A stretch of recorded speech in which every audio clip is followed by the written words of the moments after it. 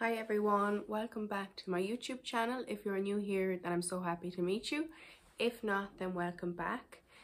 As always, please subscribe to my channel, turn on your notifications bell, and you will get notified each time I have a new upload. And also, if you like the sounds of today's video, then please give it a big thumbs up. So let's get straight into it. So, as you can probably tell by the title of today's video, I am asking parents to stop this whole grieving thing about your autistic children. So I hear it so often, and I see it on TikTok, and I hear it on the radio when parents are talking, and it's this thing about grieving your autistic child, which I just think personally is the biggest load of crap ever. I'm going to tell you why. Number one, it's pushing this really negative narrative with being autistic, and I think pushing that negative narrative is really unfair to parents of autistic children and autistic people themselves. This grieving thing, it just makes it sound like being autistic or your child being diagnosed as being autistic is this really awful thing, which we know is just not true. And it's something that just really gets on my nerves when I hear that. It's quite frankly, it's insulting. I heard someone on the radio recently, and they were talking about their autistic daughter, and they were talking about an article they wrote for the paper. Now, I have it written down, just the exact title, and when you hear it, you'll understand. So, this is the title. Before celebrating the wonderful child you have, you mourn the one you don't.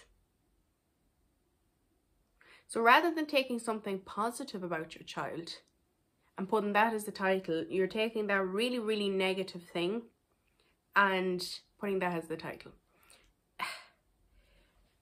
I just don't get this thing of mourning the child you don't have.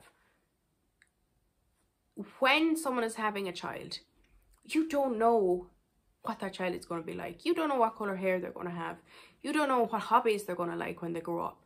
And quite frankly, you don't know what neurotype they're going to be.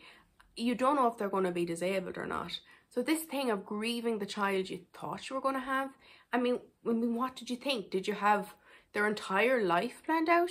Did you think this, and this is going to happen? It just doesn't make sense. And this same person on the radio was saying that that they were never going to get to walk their daughter down the aisle. Their daughter is 6 years old, okay? So first of all, you be planning ahead. Second of all, autistic people get married. Autistic people don't get married, and they can be just as happy. Just like neurotypical people don't always get married. I mean, what's to say your other children won't get married and your autistic daughter might actually get married? You know? And like this thing of walking down the aisle or whatever, and these sort of social norms that are pushed on, you know, marriage and children and all these sort of things, like, is that how you think success is measured? Is it measured by your child getting married? Or is success actually measured by your child being happy in life? And it just, I can't even put into words exactly just how much it annoys me when people talk about grieving.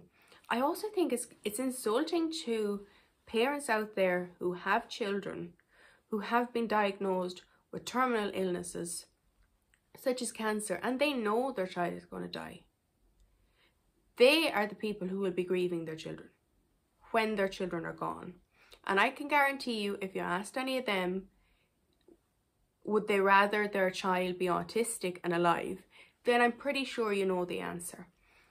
But this thing of grieving, I just don't get it. Like, I just don't get it. And I see on TikTok even people encouraging others to grieve. Like, it's so insulting to your child.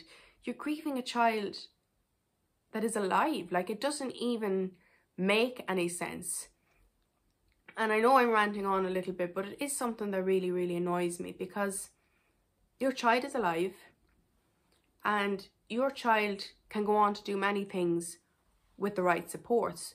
We know that with autistic people, we all need different supports. We all have different support needs.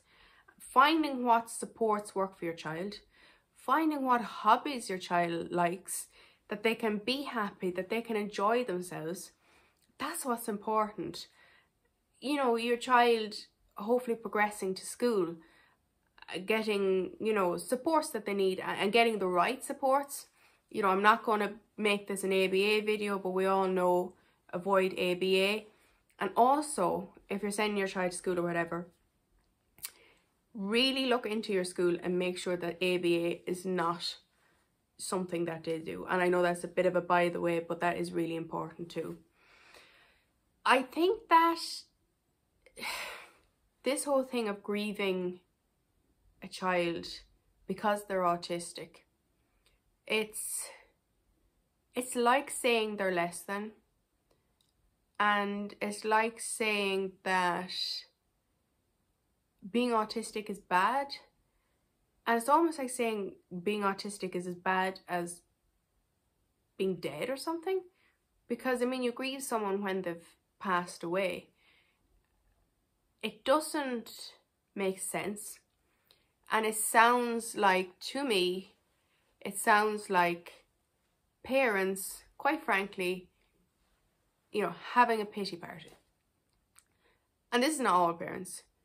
I hear so many parents, you know, talking on the radio, talking on the TV, social media, who are positive about their children and who don't go down this route of, oh, you know, I have to grieve, or, oh, look at all I have to do, and oh, it's so tough, and going into like really personal details about the child's toilet habits or something.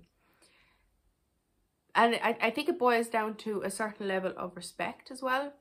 But I think it also boils down to what society has taught people of what autism is. And I think that that's why it's so important for autistic adults to speak out and to talk about being autistic and show that yes, we can succeed in life, and that no success is not measured by marriage. Success might not be measured by university or having children. However, autistic people can do all those things. And that's why I really do urge parents, if there's parents watching this and you've been down that rabbit hole of, oh, I must grieve, and oh, it's very negative, and oh, it means my child won't be able to do this, won't be able to do that.